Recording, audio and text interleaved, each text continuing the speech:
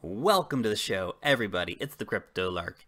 Today, we're going to be talking about Deep Brain Chain, a NEO-based asset aiming to reduce the costs of artificial intelligence computing and provide AI solutions for businesses. We're going to be getting into just how Deep Brain Chain proposes to do that after a quick shout out to everyone who's been hitting that like button, and of course, everyone who's been subscribing to the channel. If you're not subscribed to the channel yet, make sure you hit that button down below or the bell to stay up to date with all of the latest in the crypto space. Furthermore, this is of course not professional financial advice. This is just a dude talking about cryptocurrencies on the internet. Let's get into it. Now, quick shout out to the Deep Brain community. They have crushed the competition in the community coin vote this week, so well done for activating yourselves. Let's start off with the concept of artificial intelligence first. Isn't AI evil? Aren't they going to make those Terminator robots from the movies and come and destroy the world, or we're all going to be in the Matrix in 5 years? Well, some people do really like to highlight the potential for technology to be used for evil. And yes, AI is going to be very powerful technology. You could look, for example, at rival states and criminals and terrorist organizations, or just very powerful nations using AI to do advanced hacking, persuasion, target identification. And that's just the start of the list of potential nefarious activities that AI might do, as well as being our eventual robot overlords, of course. I'm a little more optimistic on artificial intelligence technology personally. Here's a top 10 list of some interesting stats that I think are very positive for AI. AI is growing massively. 4 billion devices will carry AI-powered voice assistants this year. That number will hit 7 billion by 2020. The AI software market will be worth $60 billion by 2025. AI can help stop 86% of cyber attacks. I wonder if they factored in, of course, the AI that's going to be doing the cyber attacks. That'll be interesting to see how that plays out. 38% of jobs could be at risk by 2030 thanks to AI. If you're going to be put out of work by a computer or a robot, best to invest in the companies making those computers and robots, so at least you have some money after you lose your job. Perhaps, anyway. Next up, AI will drive an increase of 14%, or $15.7 trillion in global GDP by the year 2030. That's a very interesting statistic. 61% of top executives use AI to identify opportunities for their organization. Insight-driven businesses will siphon 1.2 trillion annually from competitors. 30% of the business world will employ AI in at least one sales process by 2020.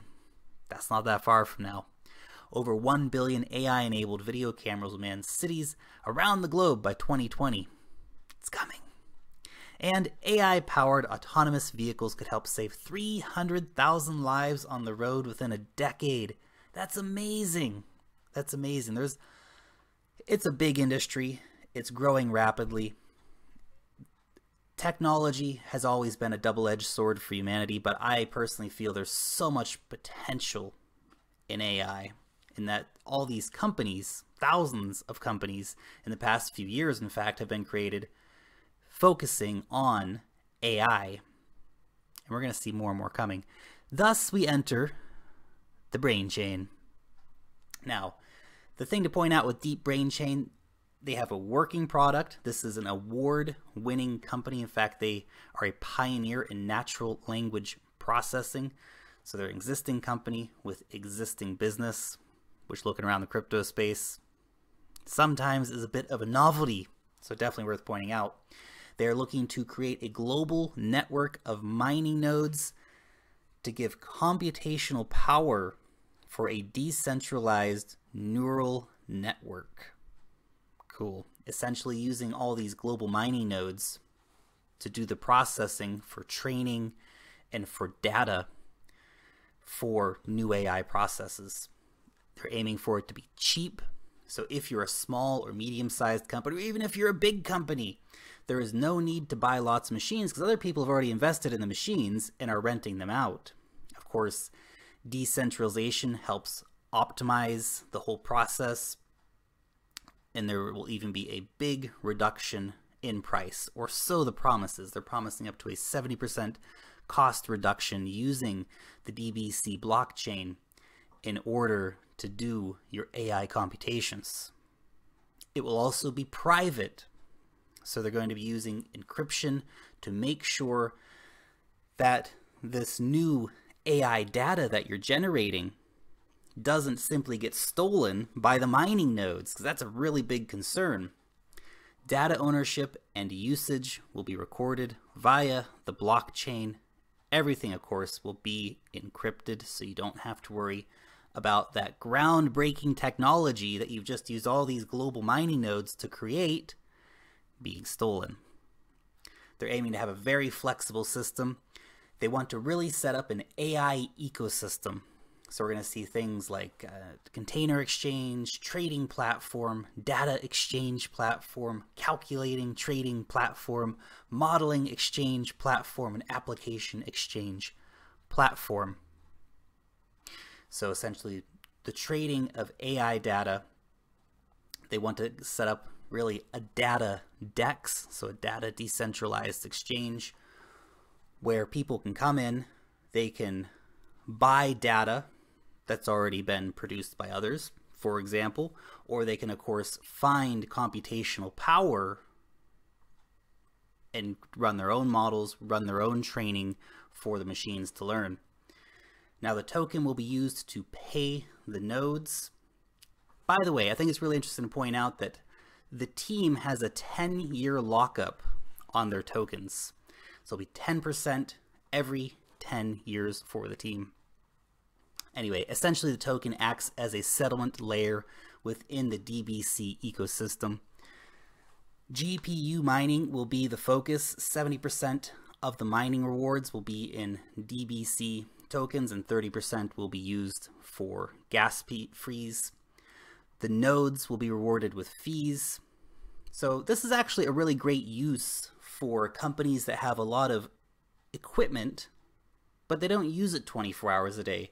They use it 9 to 5, or sometimes they run things overnight, but they have all these high-powered computers sitting there that aren't necessarily running 24 hours a day, or at least aren't running at full capacity 24 hours a day. So this is a real great potential if you think about the whole globe and the different work systems around the world. There's a lot of potential here for a lot of unused computer space to be being used very efficiently in its downtime to be computing for AI. 500 million DBC will be mined every year for the first 5 years. There'll be a max of 10 billion tokens, but it's going to take quite a long time to get there, so that's definitely something that's worth pointing out. They will have master nodes. So we don't have the details on how many coins you're going to need for a master node and what kind of returns those are going to be for master nodes, but they will happen. So if you want to get a DBC master node, start accumulating now. Having a look at the team. First, we have Feng. He's the CEO.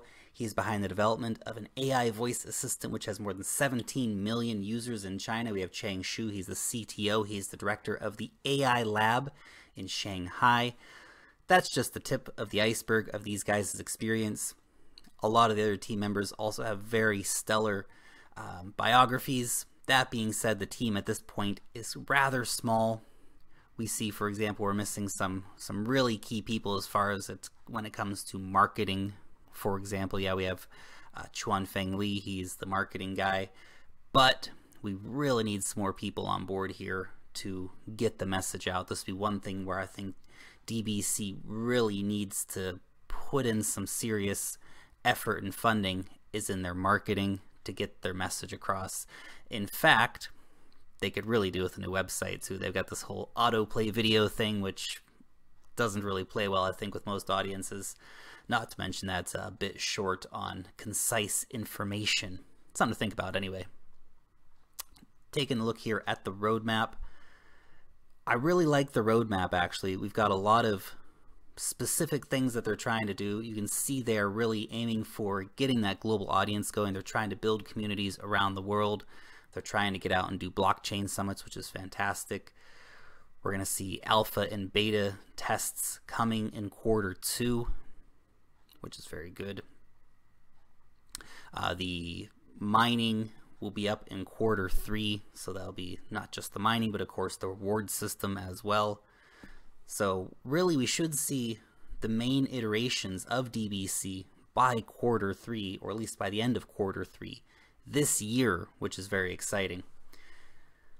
There are a lot of AI projects right now coming to the blockchain space.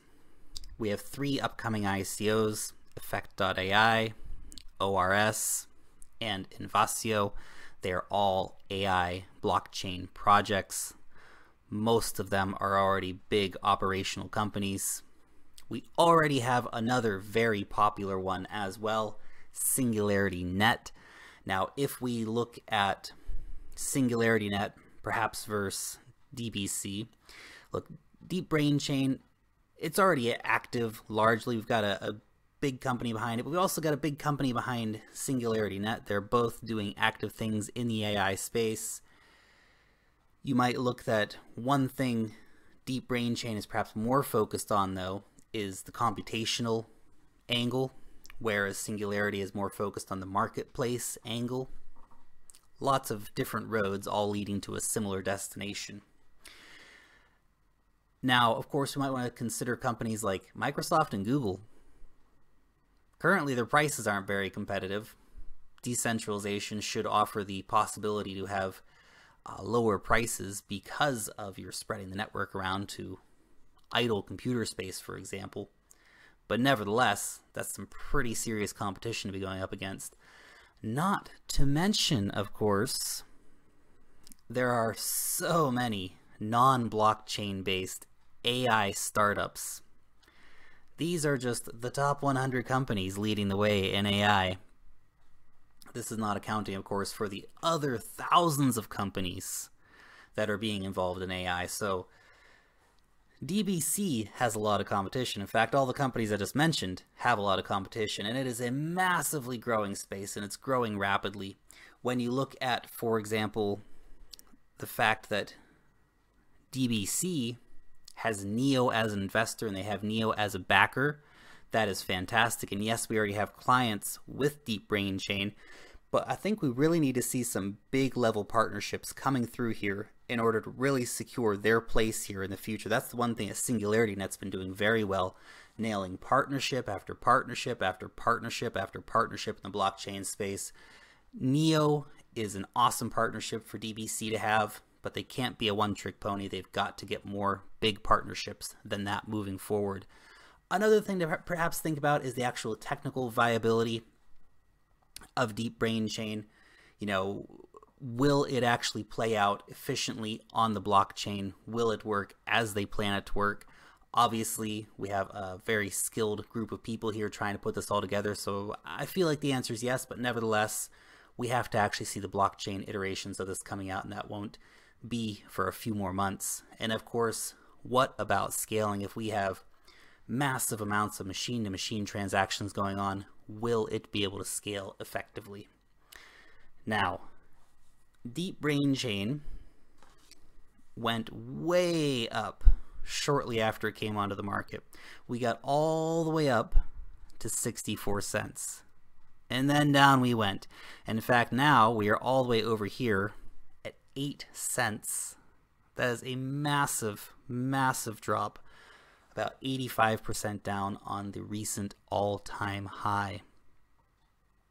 Now, this is a project that has got a lot of legs, to be honest. AI projects are going to be big, and even though there's a lot of competition, they've got a really good backer in Neo.